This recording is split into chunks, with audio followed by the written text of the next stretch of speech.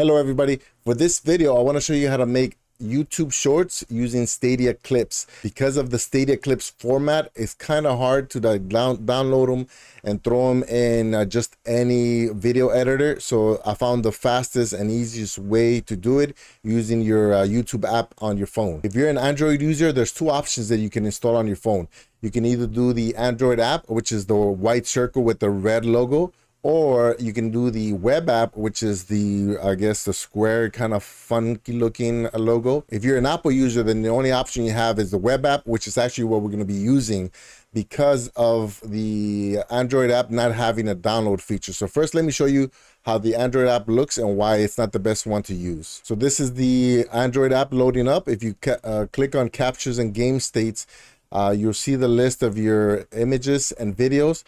You'll notice that when you select an image or a video, you won't have a download button. You can share it, you can get a link, a shareable link, but there won't be a way to just directly download it. Now with the web app, if you go down to captures and game states, you'll notice that when you select an image or a video, if you look at the top right next to the share button, there's a download button. You click that, and now it's very important that you wait for it to download completely. And so we're going to go ahead and launch the YouTube app. Once you get to the screen, there's a plus button on the bottom. Go ahead and click on that. And then right after that, you can click the create a short button.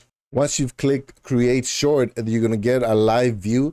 You can click on the bottom left thumbnail to bring up your videos. On the top right, you'll see 15 seconds. You can make 15 seconds or 60-second clips, or you can do a combination of both. So maybe you can do a 5-second clip of one video and then a 10-second clip of another video for a total of 15 seconds. We're going to keep it at 15 seconds for now. We're going to click on the thumbnail on the bottom left to bring up our clips. Once you select the clip, it's going to automatically start playing. You can you have a 15-second scrubber down at the bottom that you can adjust. This is a 30-second clip, so we're going to try to scrub it down to for the best 15 seconds, which is somewhere around the end when when I end up hitting this vehicle in front of me, the purple vehicle up in midair. So there we go. We're gonna go ahead and end the clip right there. Then I'll hit the button for done. It's gonna process and it'll give me the full 15 seconds. Now this is where I got confused a little bit. It brought me back to the live screen, so I wasn't sure what to do the very first time that I did it. But that means you already have a 15-second clip up on the top. So all you have to do is hit that check mark at the bottom right, and it's going to send you over to your clip for review. And then once you know that that's the clip you want, you hit next, and then you can start typing in the captions. You won't be able to monetize it or anything, but you can set it to public, private. I think you might, or unlisted. That's the other option. And so once you do that, name the whole clip, you hit upload short. All right, so now what I'm going to do is I'm going to take that same 30-second clip and use the beginning and the end of it. So I'll launch it the first time.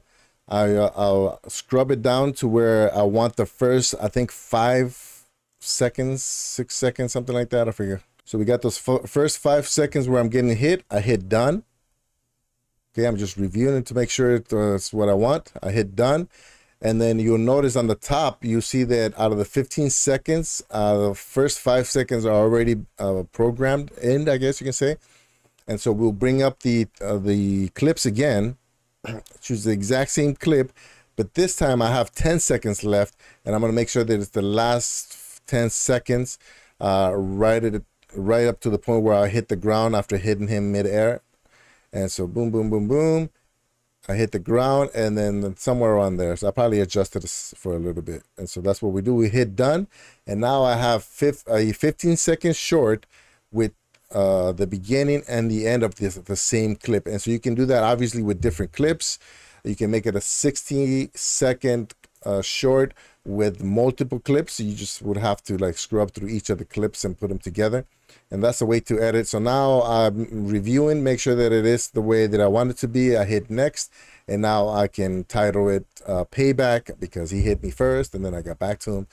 And yeah, and then once you put all the tags and everything, you just hit the publish and it'll send it to your YouTube channel. Because I had trouble with this, I do want to share that if you don't let the thumbnail load completely or the clip download completely, what's going to happen is when you click on the clip that wasn't fully downloaded or thumbnail wasn't fully loaded, you're going to get that message at the bottom where it says unable to preview video.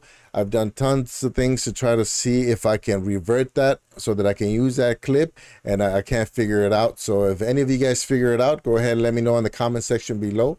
That's it for this video. Like I said, you can do 15-second videos, 60-second videos using multiple clips. The main takeaway from this is that this is the fastest way that I've been able to create YouTube shorts from the Stadia clips that I captured. Thanks everybody. If you like this video, go ahead and hit that like button, subscribe if you have subscribed, and I'll see you guys on the next one. Bye.